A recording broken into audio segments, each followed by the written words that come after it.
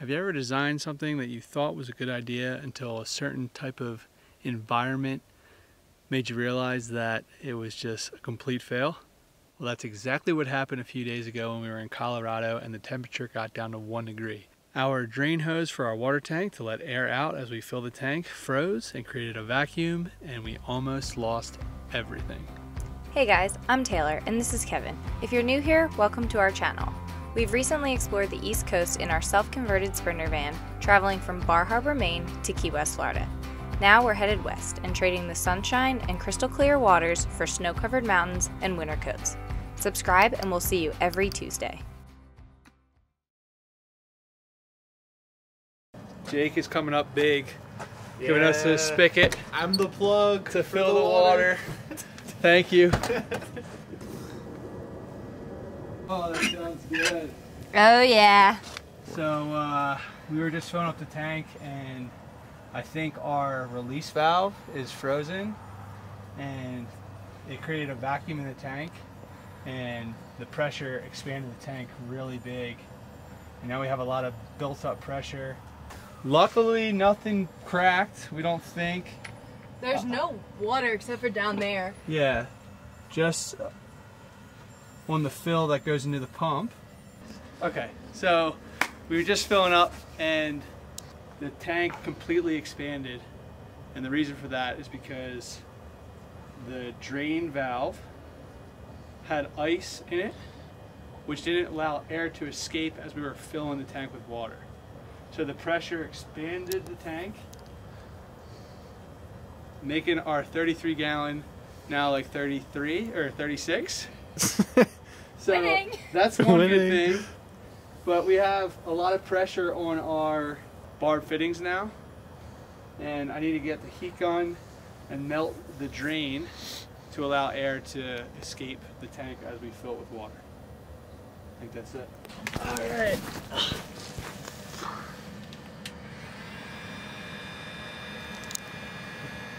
So is that you heating up the ball valve because you think it's frozen? It's not a ball valve, it's just a hose. Yeah. That has, I have like a screen on it to prevent like bugs, which might be a bad idea now. Okay, yes, that was a bad idea, putting the screen over the drain hose. Because if we had the tank full and driving uphill, which we were a lot driving into the mountains, then water could escape into the drain valve and drip down onto the screen. And because the temperature was so cold, the water stuck on the screen would eventually freeze, not allowing air to escape the tank as we were filling it with water. So if you were going to ask the question of would I do it again, the answer would probably be no, especially if we're going into cold weather, because as that screen gets wet, little particles of water get stuck there, I guess, and freeze as you're driving. So it's not a good idea, and I doubt bugs will get up into your water tank anyway. So a precautionary measure that I thought was a good idea wasn't in cold weather. All right, let's get back with the video. And yes, I am in a little bit warmer weather right now editing this video, but it's getting pretty cold, so I'm gonna get back in the van and get back to this. So Jake hooked me up with these wire cap things. I don't know what you would call it. Just like little holds. So we just flip that upside down and it's running up. But now we're gonna check to see if this is gonna leak. All right, third time's the charm. Man, that could have been so bad. Yeah. It could have been so bad. If our tank cracked, that would have been the end of it. You would have had it in the shop. Pull it right in there, fix it. We would have been here for a month. We would have to take I would be so excited. We could all hang out. Dude, we could just make content all day. Dude, I'm like, it's crazy, man. I can't get over it. So it's good now?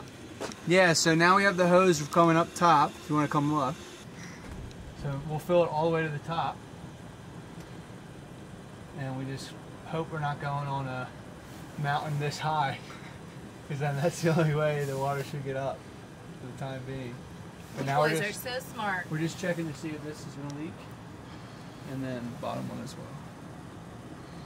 That is so crazy how pressure can just expand the tank like you know. That was probably like maybe 6 pounds too. You think about it, it wasn't a lot at all. Yeah, no. Yeah. Not at all. Alright, so thank God the tank did not freeze or crack when it ballooned. Yeah. But Jake, just want to say thank you. You got really it. Appreciate Thanks, it, man. Thanks to you guys. We lucked out meeting you and then coming here, having to fill here instead of some random place because he has all the tools right here. So just thanks so much, man. I appreciate it. You got it. Yeah, thank you. Yeah, anytime. Keep in touch and good luck with everything else. Yeah, you Have too. fun. Thank you so much. Yeah, all right, I'll see you guys. We'll see you. See ya.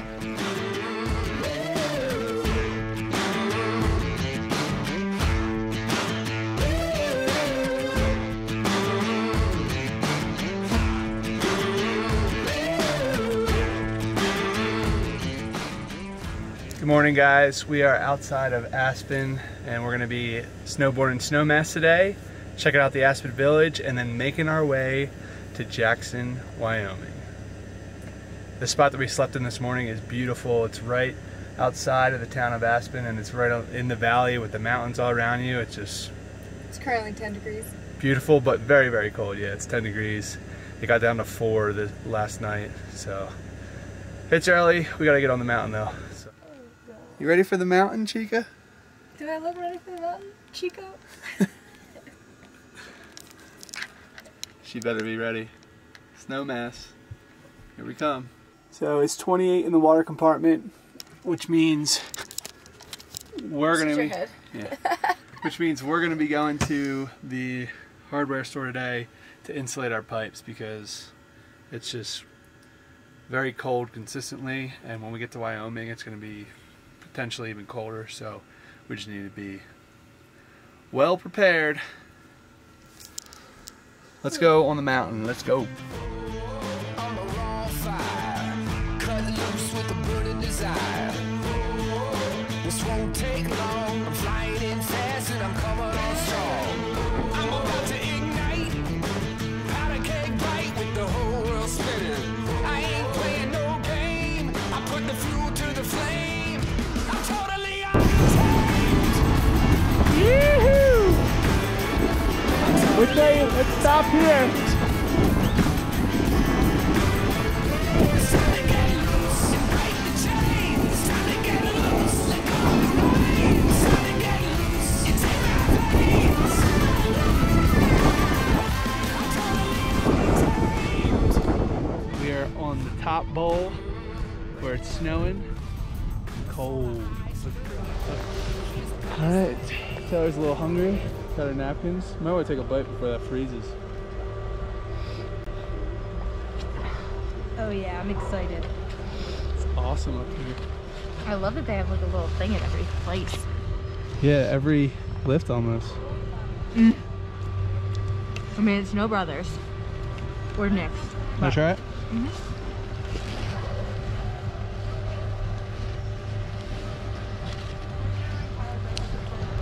Tastes like Elio's, but it works. I'll have a cracker. That was easily the best, worst slice of pizza I've ever eaten.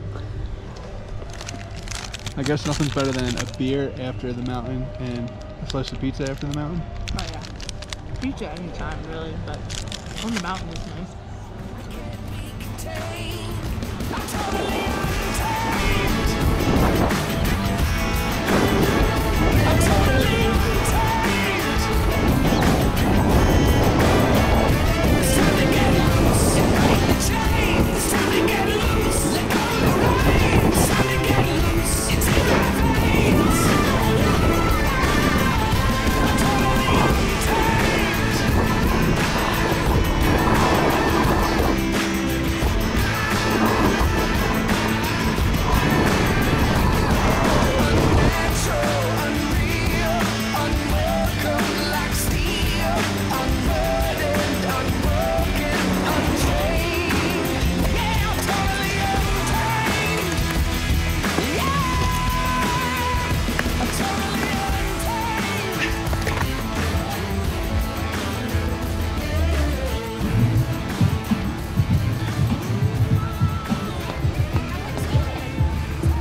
Is Aspen beat Vale? Or, well, this is just Snowmass Village. I think so. Yeah. I feel like they keep getting better and better. I know. It's crazy. But I feel like Aspen's like gonna like be the peak. Yeah.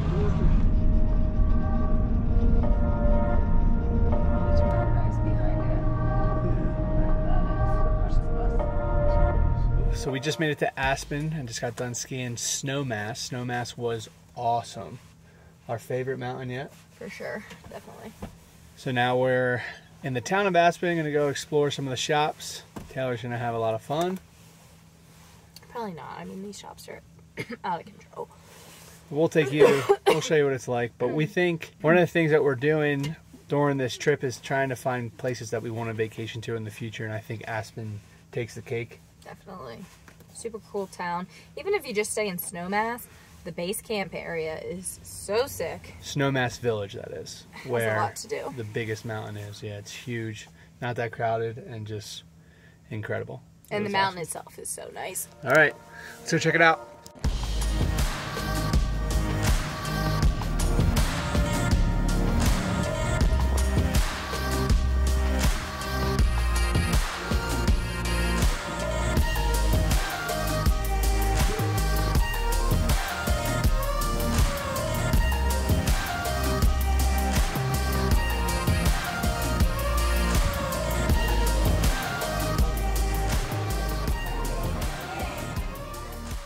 After exploring Aspen, it was time to leave the state of Colorado and make our way to Wyoming.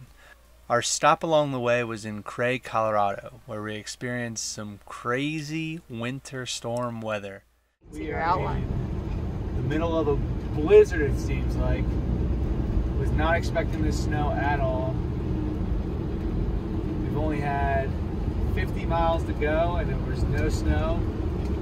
And it is just nuts. Luckily, thank God, we got a guy in front of us who we can see his brake lights and kind of follow along.